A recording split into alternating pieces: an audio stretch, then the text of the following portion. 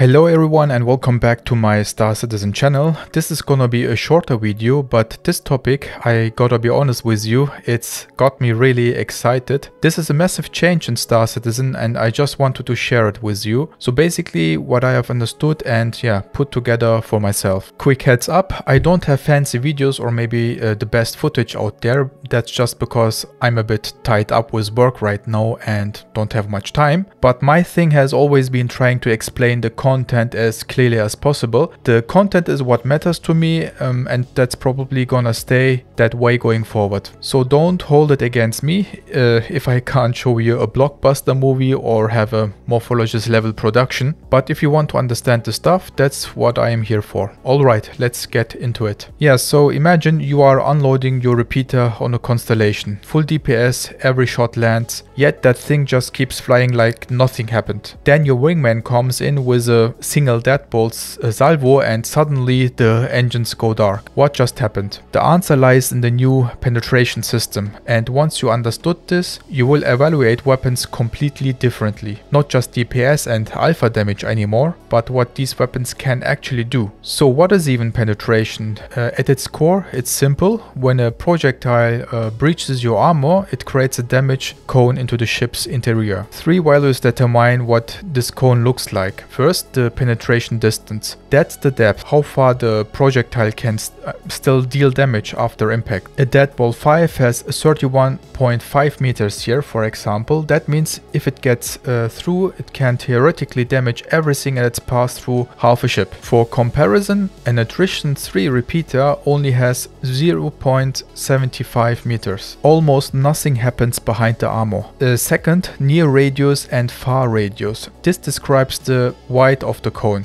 At the impact point you have the near radius, at the end of penetration the far radius. The larger these values, the more components can be hit simultaneously. A laser cannon typically has a narrow, deep cone, precise but deep. A scattergun on the other hand has a wide but shallow cone, lots of spread but not much depth. And last but not least, the max penetration thickness. That's the maximum armor thickness that can be penetrated. Currently almost all weapons have 0.5 meters here, and but this could change in the future and make certain weapons better against heavily armored ships. Now it gets interesting. When we analyze the data, we see clear patterns. Ballistic cannons are the penetration kings. The Deadbolt series from Esperia dominates here completely. A size 3 Deadbolt has 6.75 meters penetration. A size 5 hits a whopping 31.5 meters. That's more than any other weapon class. And it gets even crazier with capital ship weapons. The Deadbolt size 6 reaches 40.5 meters. The Conqueror 7, which is a size 7 weapon, hits 45 meters. And then there is the Destroyer Mars Driver at size 10. That one has over 107 meters of penetration distance. It basically shoots straight through an entire hammerhead. What does this mean practically? If you want to destroy internal components, power plants, coolers, quantum drives, ballistic cannons are your best choice. Laser repeaters on the other hand are pure surface weapons. The attrition series, the CF Bulldog line, all have penetration distances under 1 meter at small sizes. Even the size 6 attrition only gets to 4.5 meters. That's less than a size 3 Deadbolt. That doesn't mean repeaters are bad. They are perfect for wearing down armor, but don't expect them to quickly knock out critical systems. Gatlings are somewhere in between. The Revenant, for example, has 4.5 meters penetration at size 4. The big ones like the AD6B or Draugr at size 6 reach 13.5 meters. Not as deep as a cannon, but with the high rate of fire you hit more often, and each hit has a chance to get through. And scatterguns play a different game. The Dominance 3 only has 0.6 meters penetration distance, but a near radius of 5.2 meters and a far radius of 6.5 meters. That's a wide cone. The size 6 Condemnation even has 9.1 meters near radius and 11.4 meters far radius. That's a massive damage area even though penetration is only at 5 meters. In practice, this means against large ships with many exposed components on the outer hull, scatterguns can be brutally effective. Against small fighters fighters with compact layouts, less so. Okay, theory is cool, but what does this mean for your loadout? Well, there are 3 scenarios. Scenario 1, you are hunting small fighters. Here penetration barely matters. The ships are so small that even a shallow cone hits everything. Take whatever brings DPS, repeaters, gatlings, whatever.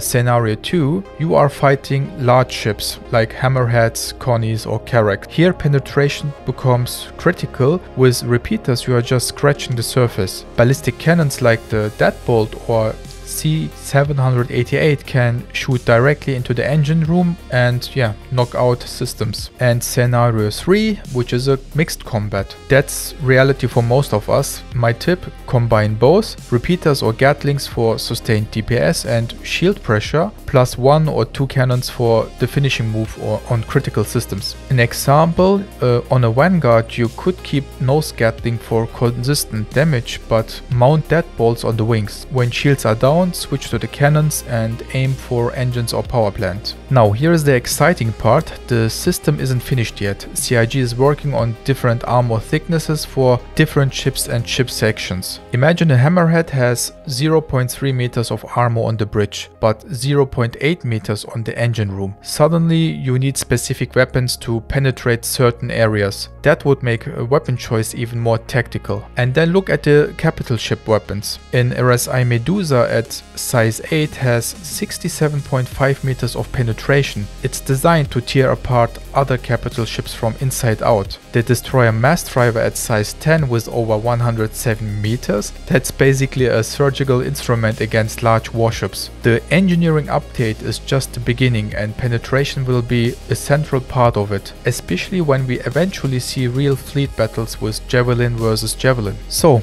that's the penetration mechanic.